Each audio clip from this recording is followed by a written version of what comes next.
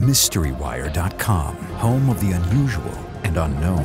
From Area 51 to the paranormal, it's your source to the most vetted UFO stories and special investigations in the world. Take a journey into the universe of MysteryWire.com. Leslie, Ricki, thanks for being here. I just saw the first episode of Surviving Death. It is spectacular. It's terrific. I can't wait to watch the other 5 episodes on Netflix. Leslie, I want to start with you. You know, as topics go, they don't get much bigger than this. And it's something that probably everyone on the planet should be concerned about. But most people, like me, kind of put it off to the side. You don't think about it. You don't want to think about it, especially at my advanced age. But this project that you two have put together, it's hopeful. It's positive. Can you talk about how you got into it, how long you've been working on it, and what you wanted the series to do? Well, those are 3 huge questions, so I'll try to be brief, George. But yeah, I've been interested in this topic for a long time because, as I'm sure a lot of people know, I've been working on the UFO issue for many years, and this was always sort of in the background for me. I think it's a huge question, like you say. I think UFOs are a huge question also. And the question of consciousness. So when you look into the evidence for the possibility of the survival of consciousness past death, it is hopeful, because the more you look, the more you will see that there's a lot of different areas of research that point towards the possibility of survival. And that's what I think is so uplifting and exciting and positive about it. And in my book, I do a lot of research. I bring in a lot of evidence from a lot of different areas. We're doing the same thing in the series, and Ricki can talk more about how she approached it. It's very much has to do with people and the journeys that they go on when they experience loss or when they want to ask these kinds of questions. We can't answer the questions, but the questions are really profound, as you say, and they do affect everybody because everybody has to deal with death, their own death and death of other people. Ricki, you know, when Leslie told me she was working on a series, the central question was, how do you visualize something like this? Is it all going to be talking heads? And it's not. The series is absolutely gorgeous.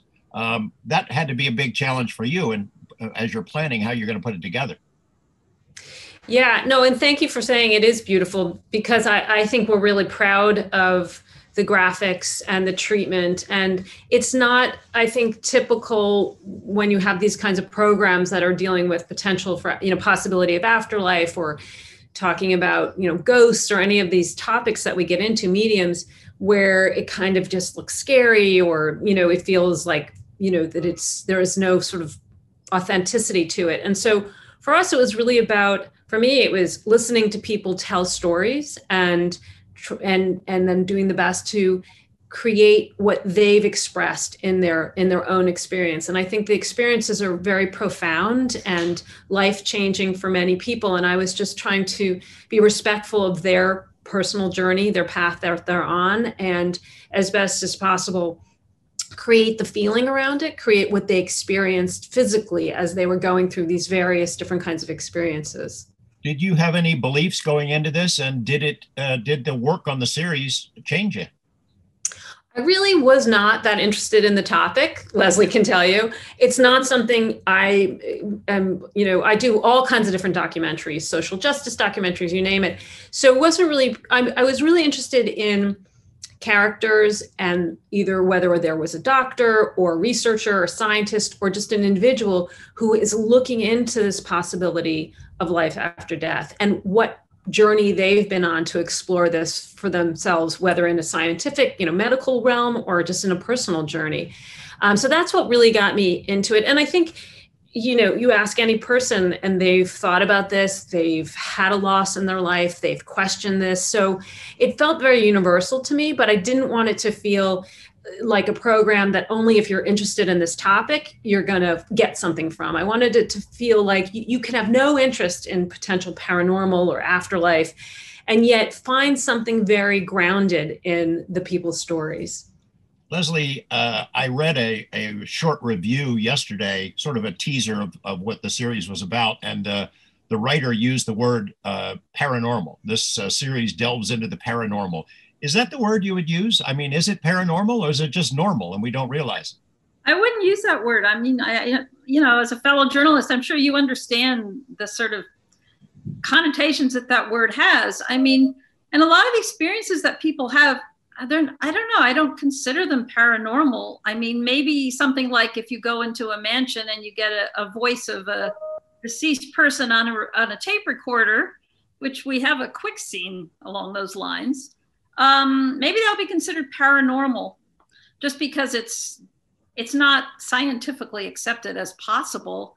But I think when somebody has a near-death experience, it's like what you saw in episode 1. I mean, paranormal is just not the word that one would apply to an experience like that. It's an expansive moment of, it's a learning and transformative experience that someone has. That's the way I would characterize it. And I'd just like to add, I think I agree. And I think we use the word paranormal in the series when individuals use it themselves. So there is a doctor who does research and people refer to their experiences as paranormal. I don't think necessarily he would call it paranormal, but I think we've been sort of ingrained to think that these kinds of experience fall within this heading of paranormal. But and so people who are interested in that, whatever that means for them, will tune into this. But that's not, I think, ultimately how we, are presenting these experiences. These are experiences that everyday people have. They're not looking for these experiences.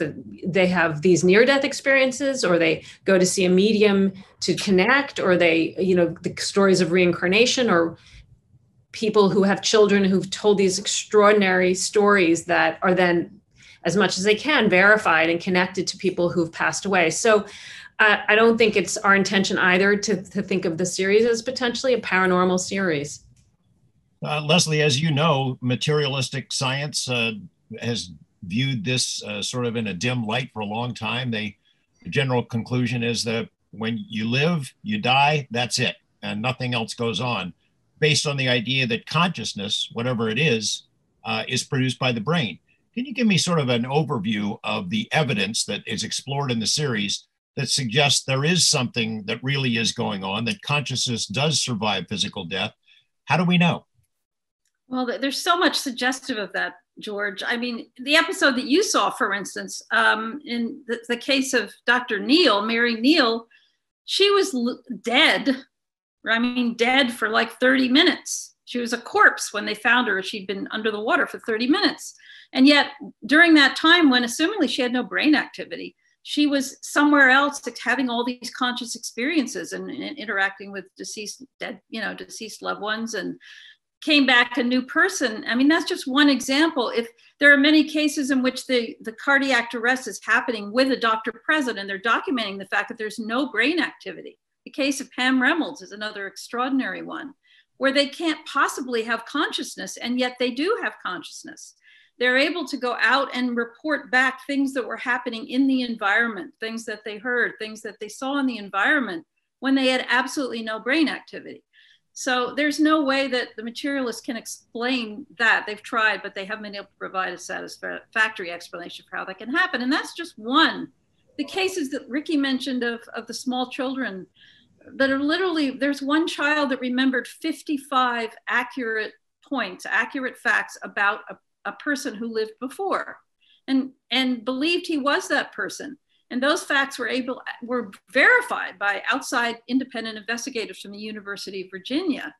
So it's very hard to explain something like that. But even if you don't want to accept that that is reincarnation, there is something going on with consciousness in that kind of situation that indicates it's not just something in the brain that's generated by the brain, or that kind of perception would not be able to happen. There's got to be some other explanation for it. Leslie, George, if I may, I just want to say that the series itself doesn't draw those conclusions. I mean, I think Leslie's book, and Leslie personally has gone on her own path, which, she can tell you more about. I think the series asks the questions. We really want to I want to make it clear that I don't think we have the answers, but I think the questions are interesting, and I think the questions are worth being asked. And so if you're someone who just doesn't even want to believe any of this, the questions are still interesting, and the people's stories are still worth listening to, I believe. And I think it leaves you even with more questions. Yeah, that's. And I also, I mean, maybe Jim Tucker might have alluded to some of what I'm saying in our Dr. Tucker from UVA, but Ricki's absolutely right. the series is beautiful in the questions that it asks, and the stories of the individual people that you become very emotionally involved with. It's an emotional, moving journey that you see these people go on. I love that about it. I mean, it's not like hyper research oriented, and my book is more that way than the series. So it's true. That's why it appeals to a very wide audience. Well, I like the tone in that you're not ramming it down people's throats. You have to believe this. You present exactly evidence. There's a great quote in the first episode. I forget who said it, but it's about anecdotes, how science will write off near-death experiences. It's merely anecdotal. It's just stories. And the guy says, yeah, but all science is anecdotes. It starts out as anecdotes, and then you look for patterns. And there are pretty distinct patterns in the near-death experience stories that you share. That episode about the physician, the surgeon who goes to Chile and dies, she's without oxygen to her brain for like 30 minutes. I mean, it gives you goosebumps a little bit. She gets out, they pull her out. Amazingly, she comes back, and there's an ambulance in the middle of the wilderness out there. It's like it was meant to be. Yeah, I mean, Ricki, you were on location. Obviously, you did the whole shoot of her, and you met her. I never actually met her, but I think she starts off the whole series, and she's absolutely profound. Yeah, actually, Jesse was there for that. But I think the quote you have, George, is Dr. Bruce Grayson, who is part of the Department of Perceptual Studies at the University of Virginia in their medical school, which I was also which is what also interested me in potentially making this a series, was that there are serious doctors with degrees that are very respectable who are studying this and have been studying this for quite a long time. They haven't been that public about it because there's a stigma attached to this kind of research. And I think just now with the series, they're looking to become more public because there is a wide range interest in this kind of research and talking about this. And again, I'm not trying to convince anybody of anything, because I'm not. I think I'm more convinced that I don't know anything, by doing this series. But I think it's sort of anti-intellectual to not ask the question. Well, whether near-death experiences are real and documentable, we'll let people debate that. But the effects on people who we have these experiences are profound. And those are really moving stories, Leslie. You've collected a lot of them for the book.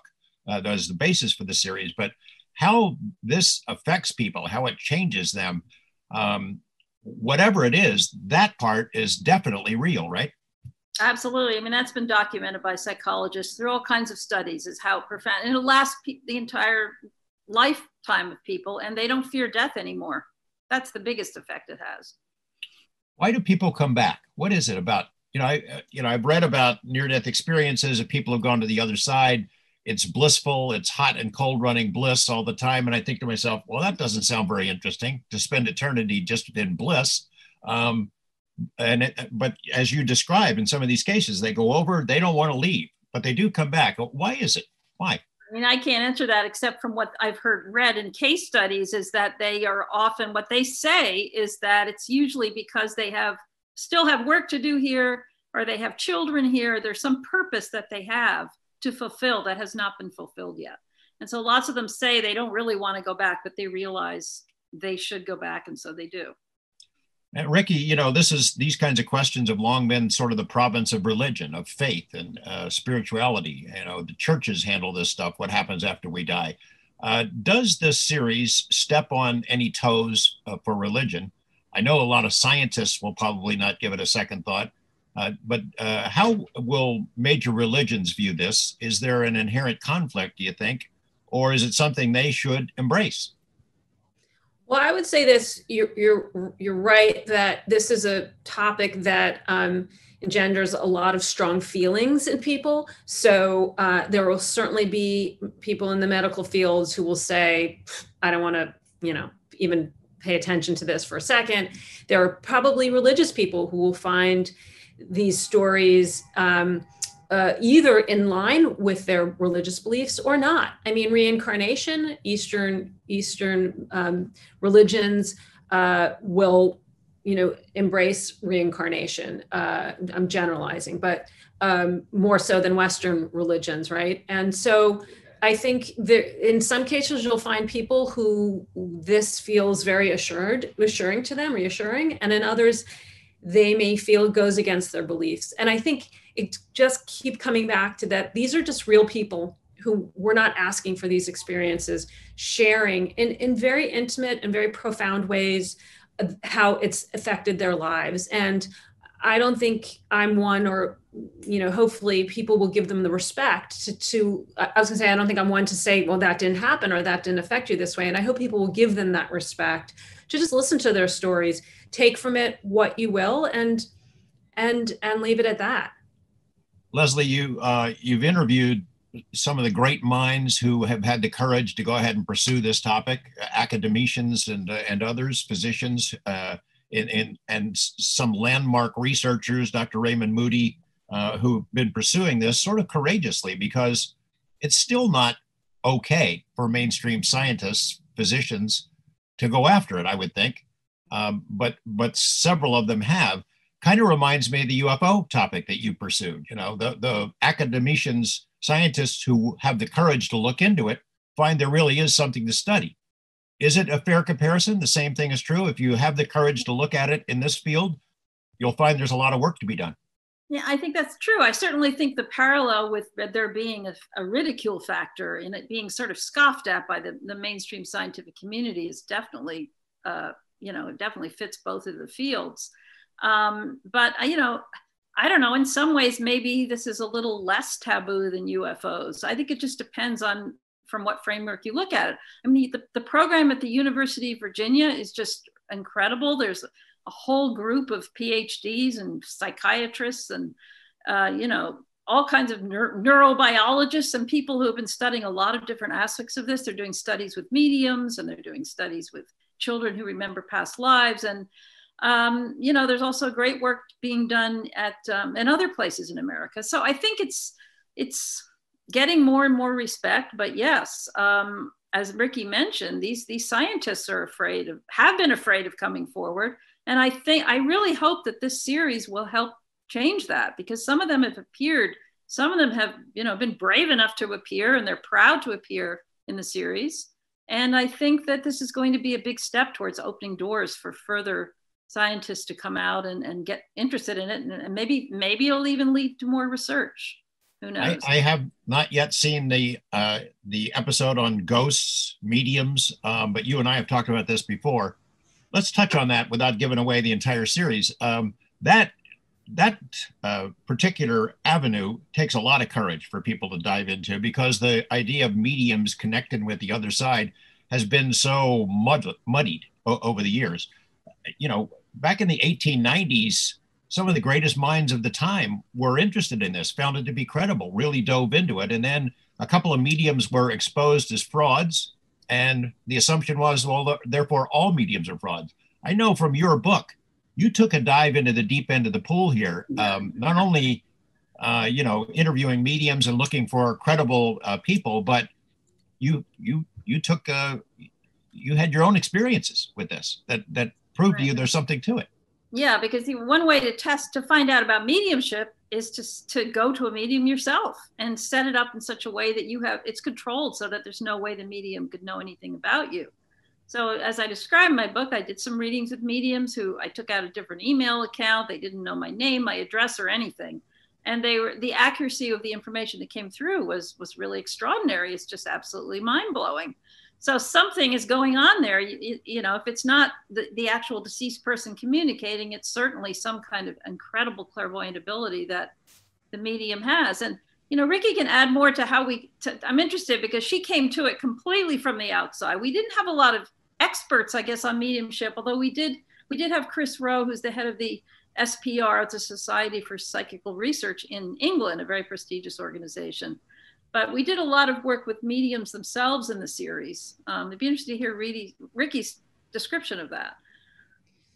I think partly it was, as you were saying, George, avoiding the circus act of mediumship, the sort of defrauded kinds of cases where people are just in it for the money. And I think as we got into it a little deeper, Leslie obviously had done a lot of vetting of mediums and found an organization called the Forever Family Foundation that, spends time with, tests the medium, however, one tests them. But what I found was really interesting is a lot of the mediums, they don't charge. They donate their time to these grief retreats. They find, I guess what was interesting to me is to find mediums who really feel that this is a gift and something that they can give people who are grieving.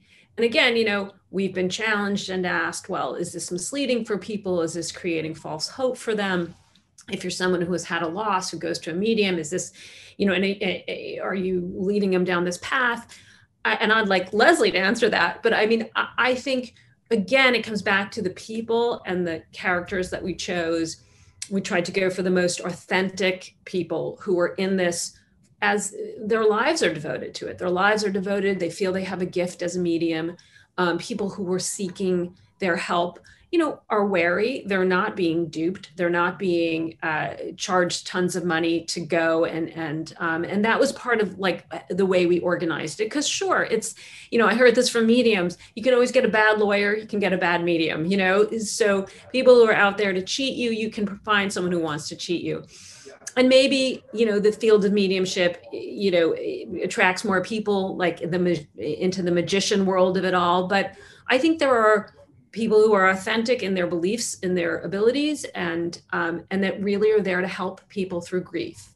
So Leslie, you could probably talk more about that. But I do want to say that the history of it is fascinating, and looking at it, the turn of the century and how mediums were studied, and what people like Arthur Conan Doyle and Mark Twain and authors, these significant authors, and you think of Arthur Conan Doyle and in Sherlock Holmes, and it's all sort of fact-based, evidence that he was fascinated by mediumship and did lots of research into it, as did many other writers and great thinkers.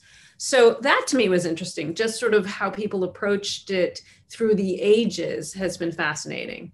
Leslie, people who have read Surviving Death, your book, will remember your personal experiences. And I don't want you to tell the whole story, but in general, can you give us an idea of how accurate the medium was? What kind of details came through? And do you think you were in communication with the other side?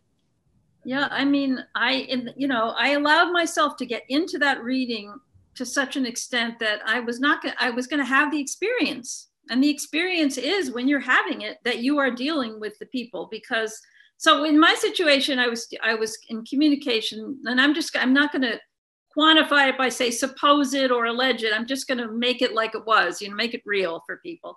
Bud Hopkins was one of the people who, as your viewers know, was a famous UFO investigator. I was very good friends with Bud, and I was with him when he died. He died in 2011. And the second person was my younger brother, who died in 2013.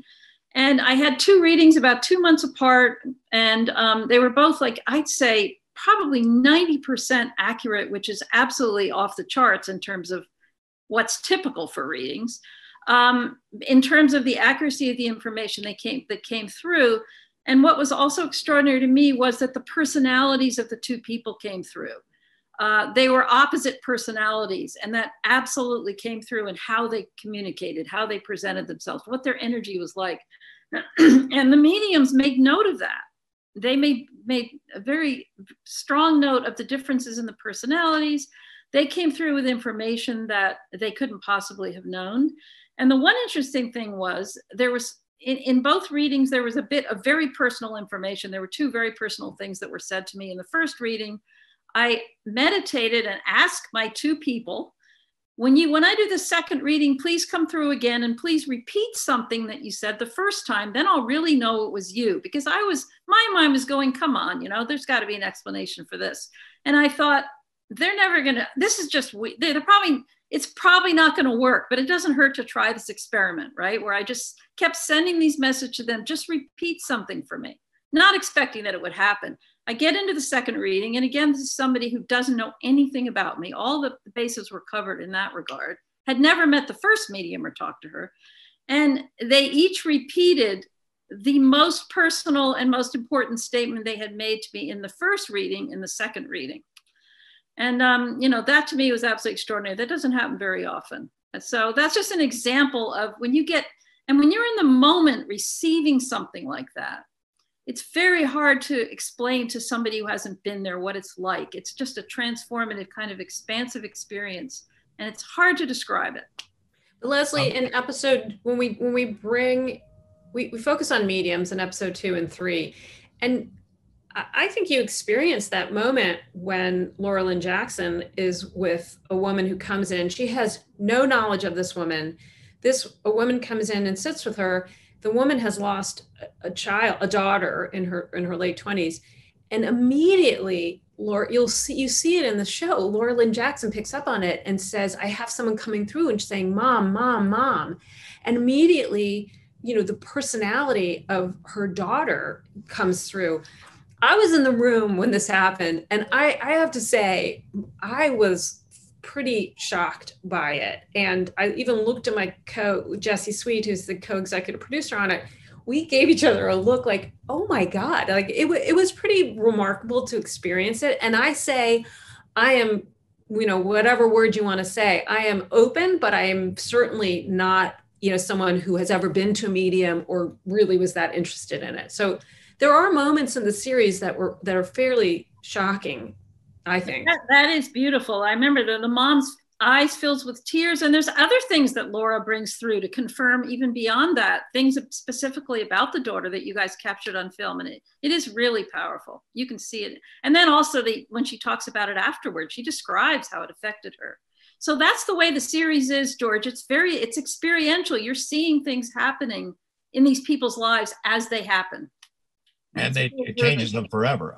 One other question, we have a couple of minutes left. It's about consciousness. As you know, Leslie, in the UFO world, that term is kind of a buzzword. It's tossed around a lot, even though we don't really know what it is, what it means. People try to use it to tie together seemingly unconnected, different kinds of paranormal, supernatural events. What have you learned about what it is? I guess the profound lesson from episode 1 is that it is not necessarily generated by the brain, that it exists separate from the brain. And if that is true, then it makes sense that it goes on when the body dies. Right. You can't prove it, of course, but that seems like a very logical theory when you look at all the evidence. And it's not just near-death experiences, it's lots of other things that all point to that being, a conceivable reality. But what it is, who can say? I mean, I don't even think that the best minds, philosophers or anybody's been able to say what consciousness is. But, there is this whole field of thought that it's generated by neurons in the brain. And there's a lot of people that don't go along with that theory, including, scientists and physicists and all kinds of people. So, but it's an open question. Well, it's a lot of incidents that you document where it is separate from the brain. The near-death experience, the lady, she's dead. She is dead. Right. Doctors are working on her. She's floating around watching them, seeing things and describing things that she should not be able to see. I know that, Ricki, on this consciousness question, that I had, every time I've had a surgical procedure where I have to be put out, I make a point of asking the anesthesiologist before they put me under, hey, where do I go? And I often get the most quizzical looks on their face. Some of them just, I don't know, give me the propofol or whatever, knock me out. But some of them think about it and they don't really know. They haven't thought about it. I guess in one sense, maybe it's wishful thinking that we go on. But on the other hand, it certainly seems from the series, the parts that I've watched so far, that there is something to it. It's not just wishful thinking. Well, I mean, I go back to the raising the questions. I wouldn't say as strongly as Leslie that I think that the series is, and I think, Leslie, you did say that we don't know. I think that's what the series really points at. It looks at and asks the questions. And, I think some people will say they'll push back on this. The doctors will push back and say, there's all these other kinds of explanations. And our doctors who are doing this research and who have done this research will push back against them and say, no, We looked at medicine. It's, when you have this kind of medicine, you don't have that kind of experience. They looked at, lack of oxygen. Well, when you have lack of oxygen, you don't have a peaceful experience. You have a different kind of. So they've tried, we have asked those questions in the series, posed those questions to our doctors, sort of the skeptical questions. Well, could it be this? Could it be that? And we've allowed the people in it who've done this research to answer those questions as best that their research has allowed them to. But the questions go on, and I think that's what makes it intriguing. Well, Ricki, Leslie, congratulations on the series. It's terrific work, what I've seen so far, and I have every intention of binging the rest of it this weekend. Thank you for being here, and great work. Thank you, George. Great to be with you. Thank you. MysteryWire.com, home of the unusual and unknown. From Area 51 to the paranormal, it's your source to the most vetted UFO stories and special investigations in the world. Take a journey into the universe of MysteryWire.com.